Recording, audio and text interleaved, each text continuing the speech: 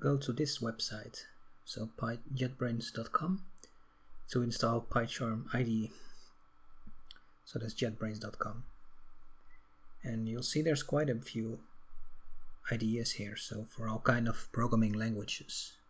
So you've got PHP, Java, whatnot, and JavaScript, PHP, and others.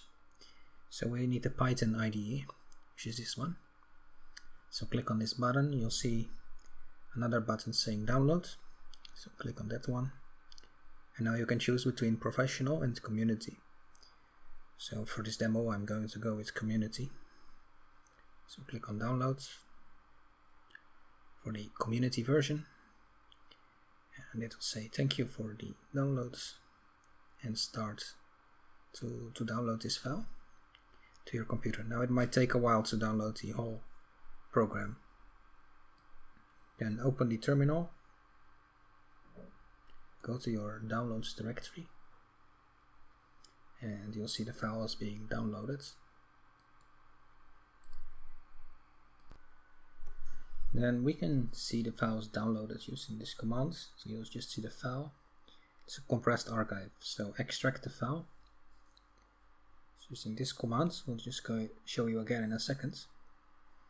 So this extracts all of the files. And let me just show you the command again. It's this command. And from here we can actually enter the Pycharm directory and start Pycharm. So enter the bin directory. You'll see there's a sh file that we can start. So once you start this, it'll pop up and show you a license agreement. So just press OK with this question, and there you go. Now it will show you a license agreement, which you'll probably not read, so press on the accept button, and now we're seeing Pycharm is being started. So this will just start Pycharm as far as this thing is concerned, and you'll get some configuration options like how do you want the syntax to be.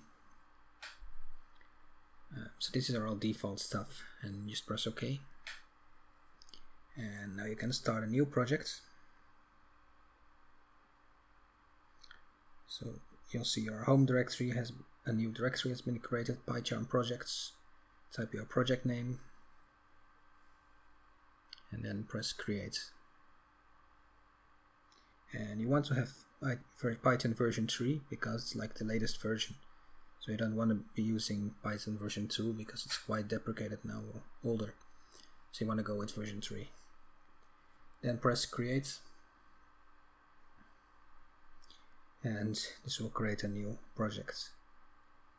So you'll see on the bottom right it's still setting up some stuff, so it might take a moment. Press close on this thing, and now you'll see it's loading. We can create a new Python file, so right mouse button, new Python file, and name your file, so hello.py or whatever.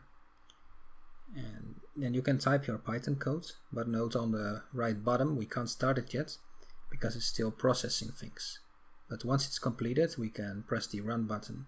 So that's run and then the run button.